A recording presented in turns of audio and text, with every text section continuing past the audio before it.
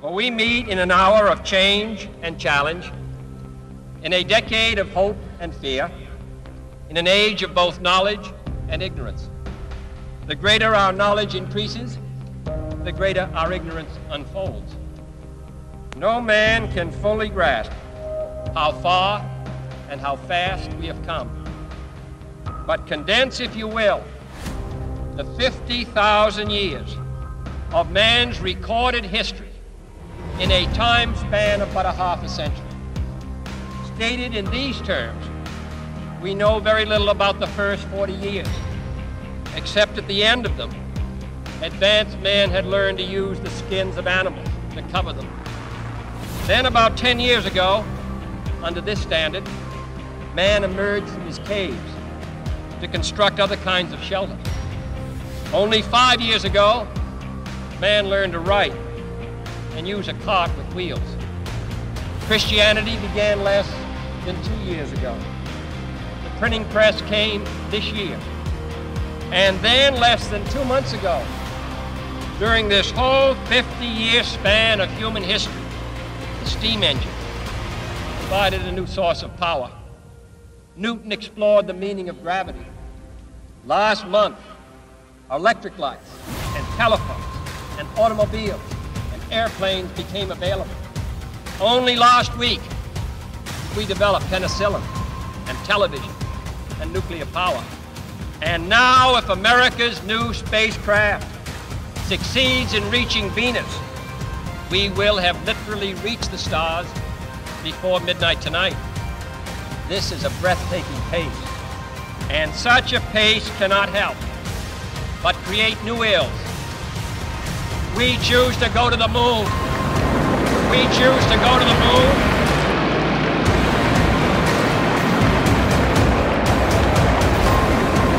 We choose to go to the moon in this decade and do the other thing, not because they are easy, but because they are hard. Because that goal will serve to organize and measure the best of our energies and skills. Because that challenge is one that we're willing to accept, one we are unwilling to postpone, and one we intend to win.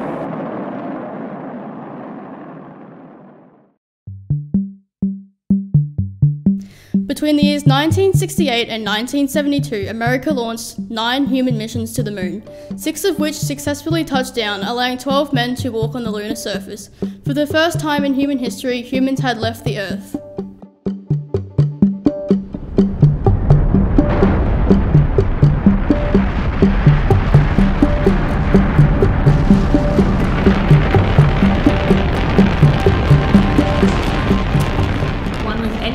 That flies. Very reliable rockets that went a long way. Oh, I believe that was Saturn. I don't know. Ones with big engines on them, I suppose. I'm not sure. I really don't know. They probably had Toyota Hilux motors for all I know. I don't really know the answer to that question. I'm sorry.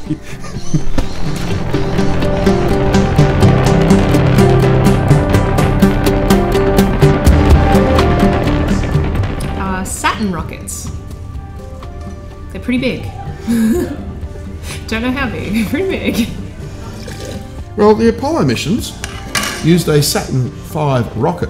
They were the largest at the time, and basically they said they were sitting on top of a huge bomb. So they were massive. Now, if they didn't work, they would have been gone, cooked. But being the biggest at the time, they did give them the kick to get up to 25,000 kilometres per hour, which is 25 times the speed of a bullet, to break the Earth's atmosphere. Once they broke an Earth's atmosphere, they were ready to keep going. So they were pretty big. Okay, so it had 3 stages. The first stage had 5 Saturn V, I think were the name of the motors on the first stage. There's actually one still in existence that's down in Australia, which is down at the Powerhouse Museum in Sydney.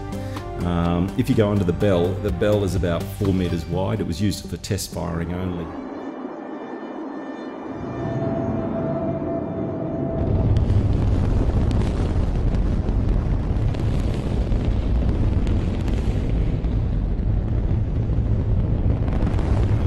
The other stages, I'm not sure the names of them. The second stage had 5 engines smaller, and the third stage had 1 engine, if I remember right.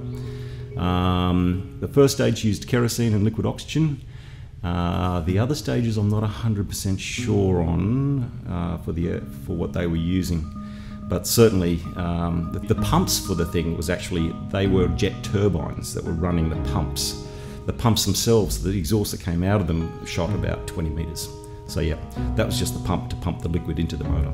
That would be the Saturn V, and I was actually around in 1969. I was about 6 years old then, and that's when man first went on the moon. So I'm familiar with Saturn V, and also they had a display in the museum in Brisbane with the Apollo missions. Turn around to your right, be better. I don't want to go into the sun if I can avoid it. That's right, Jim. Just leave it. Alright, let it sit like that and walk around it. That's the Earth from space, isn't it? Something that they found on the moon when they landed there. Some special geographical type of landform, or... Blue marble is a photograph of the Earth from space, I think. A blue marble, well, a blue marble, as I know a blue marble is, in fact, a marble that is blue, as opposed to a marble that is maybe green, or those big shiny ones that are like tombolas. I don't know if he's ever played marbles, but yeah, if someone said to me what a blue marble was, it's a blue marble about, I don't know, the size of a 5-cent coin, but obviously a sphere in shape. Turn around to your right, be better. I don't want to go into the sun if I can avoid it. Blue marble was a picture of Earth taken from the moon. Blue marble. Now, when the astronauts are on the moon for the first time, they're able to look back to Earth and see Earth rise like we normally watch the sunrise, the moon rise. And when they look back, they can see the photo is of Earth rising, and it looks like a blue marble. You've got water there, and the little swirls of the clouds, and a little bit of greenery for the Earth. So it's been nicknamed the blue marble. So Earth is a blue marble. The blue marble is the Earth. When they were looking at the Earth from when they were going up to the moon, the first Apollo 10 was probably the one I'm thinking of. But as they actually went to the moon, detached the whole thing, they flew down towards the moon's surface and then back up again. They didn't land. But the missions before Apollo 11 were actually designed to test the whole thing, and they were going around, and one thing they took photos of was the Earth rise over the moon instead of the moon rise over the Earth, and they called it the blue marble. There's also, if I remember right, Carl Sagan, no, he called it the pale blue dot. That's right, that was from a photo from Voyager when it was out near Jupiter. I think it's looking at Earth from space, because it's just got a real blue colour in the atmosphere.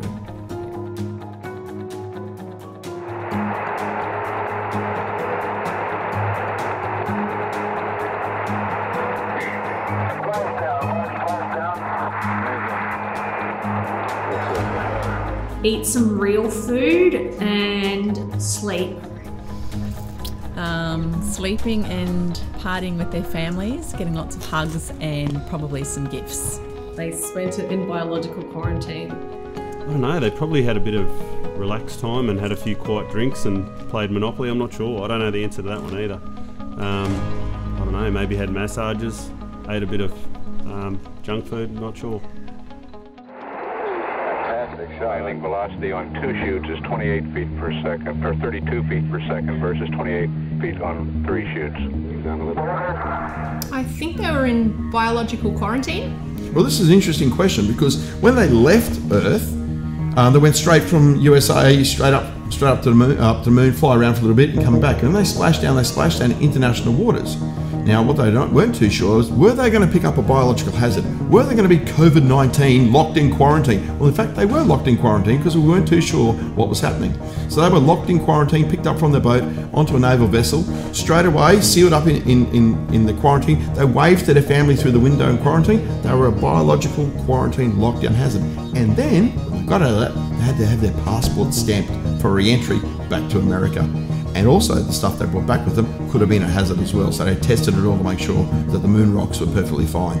And as far as we know, they pretty well are. They didn't spend that much time up there, so they would have been in quarantine for a start. All astronauts even now go through a quarantine stage when they come back, just in case there's a bad virus we don't know about lurking on the moon or wherever it might be. So as far as I know, it would have been quarantine, being debriefed would be my guess, because they were Air Force people. Okay, they would have been in quarantine for a period of time, just in case they picked up anything that's biological from another planet.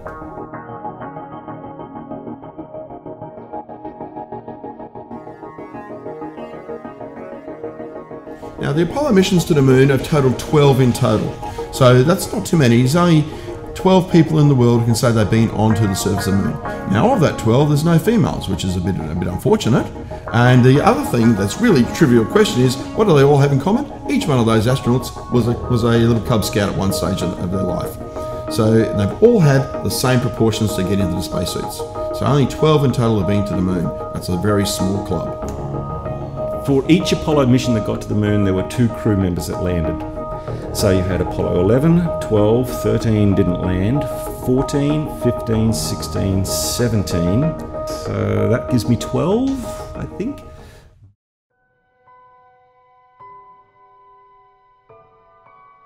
On January 27, 1967, tragedy struck on the launch pad at Cape Kennedy during a pre-flight test for the Apollo 204. The mission was to be the first crewed flight of Apollo and was scheduled to launch February 21, 1967. Astronauts Virgil Grissom, Edward White and Roger Chaffee lost their lives when a fire swept through the command module. The next 5 missions were test flights due to the Apollo 1 tragedy. They needed extensive testing on their designs before attempting another manned mission. Apollo 7 successfully demonstrated the command and service module with the crew performance and featured the first American live broadcast from space. Apollo 8 was the first crewed spacecraft to successfully orbit the moon and return to Earth. The Apollo 8 crew were also the first to witness and photograph an Earthrise. Apollo 9 was the first crewed spaceflight with the lunar module. The crew tested various maneuvers with the lunar module in preparation for the moon landing. The Apollo 10 mission was the first flight of a complete crewed Apollo spacecraft to operate around the moon. It included all aspects of a lunar landing except for the landing. On July 20th, 1969, the Apollo 11 crew successfully completed the national goal set by President John F. Kennedy, 8 years prior to perform a crewed lunar landing and return to Earth. The second Apollo crew built on the work of the first. In addition to continuing Apollo's lunar exploration tasks, they deployed experiments and recovered portions of a lander that had been on the moon for 2 years. Apollo 13 was to be the third lunar landing attempt, but the mission was aborted after a rupture of the service module oxygen tank. The crew was rescued, resulting in a successful failure. Apollo 14 was the 8th crewed Apollo mission and the third to land on the moon. During the 2 moonwalks, the crew ran science experiments and collected 94 pounds of rock and soil. Apollo 15 was the first of the Apollo missions capable of a longer stay time on the moon and greater surface mobility. The crew was the first to use the lunar roving vehicle. During the Apollo 16 mission, the crew drove more than 16 miles over 3 moonwalks on the lunar roving vehicle and collected 209 pounds of samples. Apollo 17 was the last mission in which humans traveled to the moon. It was distinguished by extended hardware capability, larger scientific payload capacity, and the use of the battery-powered lunar vehicle. We were given the opportunity to have our name submitted to the Parker Solar Probe. So the Parker Solar Probe was sent from Earth, and it's going to be doing some orbits and then ultimately crashing into the surface of the Sun, giving humanity its first ever close-up view of the star.